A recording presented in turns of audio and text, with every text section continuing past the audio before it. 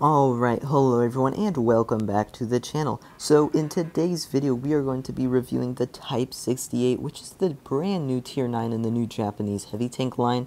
This is a very good tank in my opinion. I really enjoyed grinding this tank. This is where in the line I really had to grind through the entire tank pretty much. I only could free XP about the beginning modules, and then I used about 70,000 free experience to get the Type 71, so I grinded about 150 or so thousand experience in this tank and had quite a bit of fun playing the tank. Its statistics we can go over here real quick. We are sitting at 2,173 HP with the HP buff. Your armor is 203 on your turret, 105 on the sides of the turret, 90 on the rear. Your hull is 127 on the front, 120 on the sides, and 100 on the rear.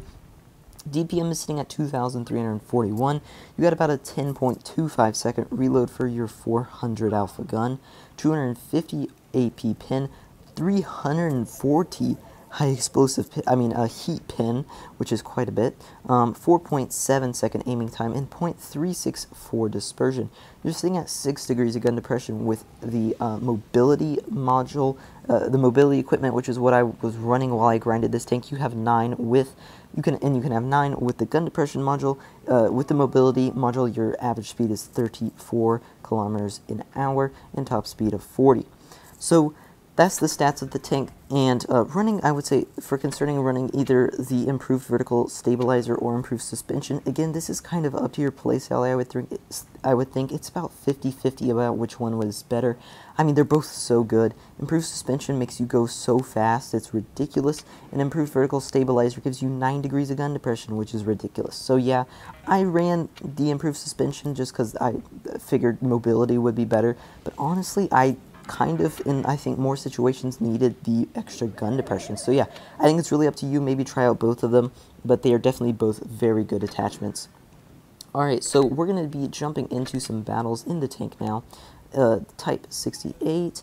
Let's do, I have so many battles recorded in this thing. The last one is not a battle for this video. I think that's another one about an ape situation. Anyway, so yeah, this was my first battle in the Type 68, I believe. Let me turn down this volume so it's a little loud.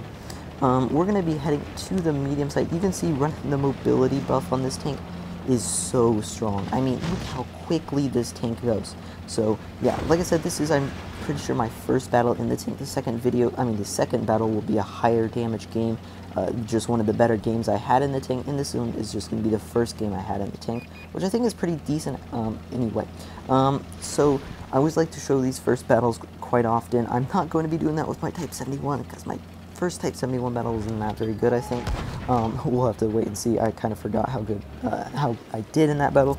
But yeah, so the Type 68, I think playstyle of this tank is just kind of similar to the tier 10 obviously and stuff. It's just use your armor and your mobility to the best you can. You're not having the most you're not having the most DPM in this tank, so you really got to watch out for that. And now this tank is pretty well balanced, I would say, but it's, I think, on the little bit more overpowered end. I mean, I went 80% in 20 battles today. It's a really good tank, and it's a lot of fun to play. So we're going to side scrape up here. We're going to pop a shell into that IS-5, bounce a 400, pop some adrenaline here. I mean, these two ISs are pretty isolated here, so they are going to be easily taken out by us. We do get pinned by the IS-3 right there, which honestly I was expecting a bounce right there, not going to lie. And then we're going to try to angle up to its IS-5. We get a nice bounce from the IS-5, and then we are going to ape shoot his gun, which sucks, so he is not dead yet, and so we are going to have to angle up to both these guys now. Angle up to the IS-3, we get a bounce from him, just wanted to get another shot into this IS-3, get the clear on him, and we fortunately bounce to the side of the IS-5 right there. So now we have taken out 3 tanks over here, and they have taken out 2 tanks of ours. This Defender Mark 1 is on 52 HP though, so he is practically dead.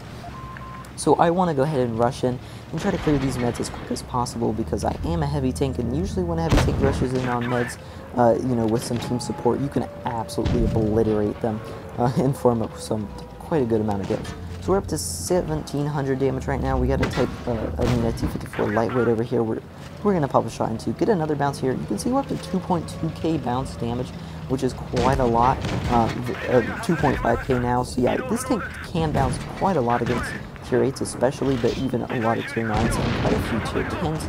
That M4T6 does get cleared. Now we have a T54 running away. We're going to aim in a shot on him. That was the nice auto aim pre-leading that shell right there, so we do get a nice easy clear on that guy.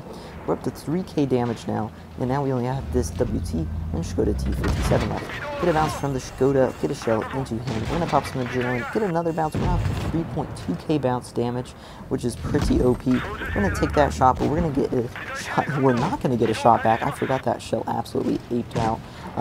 Don't even know what happened to that shell right there.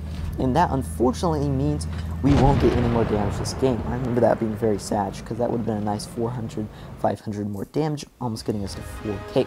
So that wasn't a bad first battle in the Type 68 at all. We still managed to get out 3.4k damage, and we bounced 3.2k damage. I was really hoping this would be at least like a first class, but it was not, surprisingly, because so many people, I guess, were playing this tank already, even when this was, you know, like the day it came out. But yeah, so we're going to be loading up one more battle here in the Type 68. I think, which of these battles is better? I'm trying to think. I think this one's better, if I am not mistaken. I believe this one is better. Oh, I think I remember this battle. Yes, this is a pretty fun battle. It shows how funny your armor can be sometimes. Alright, so we are going to go ahead and rush to the A side because we have that superior mobility. We're basically a medium tank mobility. This tank is pretty much that fast. So it's always fun to rush and go to the medium side in a heavy tank with really good mobility and just absolutely destroy them, because you have much better armor generally, you know, a much bigger alpha, a lot more HP pull, and it can be a lot of fun. So we're going to go ahead and cross up to the bridge here and try to get into position as early as possible. We see the C cap is getting capped off to the right, so we know that there is tanks at the C cap on their team. Spot up this IS-5, and I decided to go ahead and YOLO him with the email because I know that this guy's going to be cleared out pretty quick, and I wanted to farm up a couple early shots. T95, I do hear that the T95 shoots, so I'm clear to poke here. We're going to snap a shell into the IS-5 for 422. Now we do have a T54E2 Shark trying to poke us. He apes a shot, luckily, so we don't have to worry about getting pinned by him. Emo right here has been quite a bit lost HP, so we want to try to support him. Not sure at all where that shot went on the IS-5. That just completely aped out, and there's pretty much nothing I could do about it. I do see that there are some tanks behind us, so I really want to get rid of these medium tanks because they can be quite annoying later on in the game. So we're going to go ahead and rush back up the hill. And this is where the mobility equipment really comes in handy. I mean, we got up here so quickly. No other heavy tank pretty much can get up could have gotten back up that hill so quickly. And that allows us to get an early shot off onto this FV301, making it much easier for us to clear this guy before this Jack Tiger gets taken out. So we pull down and we're able to get another shot in that we wouldn't have been able to without mobility. And these are the situations where the mobility comes in very handy, but also the gun depression would have come in very handy right there, honestly, as well, if we couldn't have, because we would have been able to aim down and actually shoot them. So, you know, it's a very 50-50 trade-off, and it's hard to know which one to run. Jack Tiger gets taken out. We are now on a 5v5, but I am very confident that we would win this game at this point. We go in for an HE, and unfortunately it doesn't pin the Progetto, but he gets taken out by this Defender Mark 1 right here. I'm trying to eat some of the shots from the T-54 here so that the Defender does not die. Get a nice hatch shot and a love tap in, so we get 600 damage out on this guy. This shot for 400 as well, and this guy is now pretty low on HP, so we can get another shot into him. Down to a one-shot now. And so we're going to just try to face hug him here and try to keep as much HP as we can. Unfortunately, he does pin us right there, and we do take him out. Probably should have let the Defender take that guy out, so I could have put my 400 alpha gun into the T95. T95 literally almost max rolls us because, you know, that's my luck. Great, isn't it? So we're going to try to circle this guy. Mobility coming in very clutch right here. And unfortunately, I actually mess up kind of right here, and I'm going to bounce this guy because I thought I would be able to pin that. But he backed up and my gun aped out, and yeah, very savage. So T95 actually hits us, and then the T30 just completely whiffs his shot on me. M6 right here is poking, so I don't want to die to this guy. He shoots as well. The Defender Mark 1 gets that T95 kind of locked up over there, and he's actually going to die. And somehow, I survived this encounter. Completely aped shot on by the T30, and then the M6 just decides not to even shoot me. And then we get another bounce from the T30, because why not wargaming?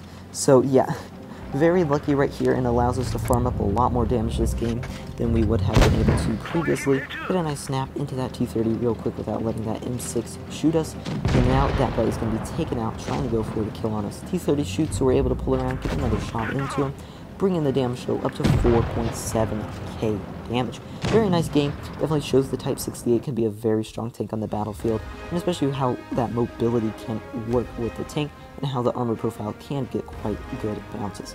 So yeah, we're going to finish on 4.7k damage, 1 kill as well. And that is a first class.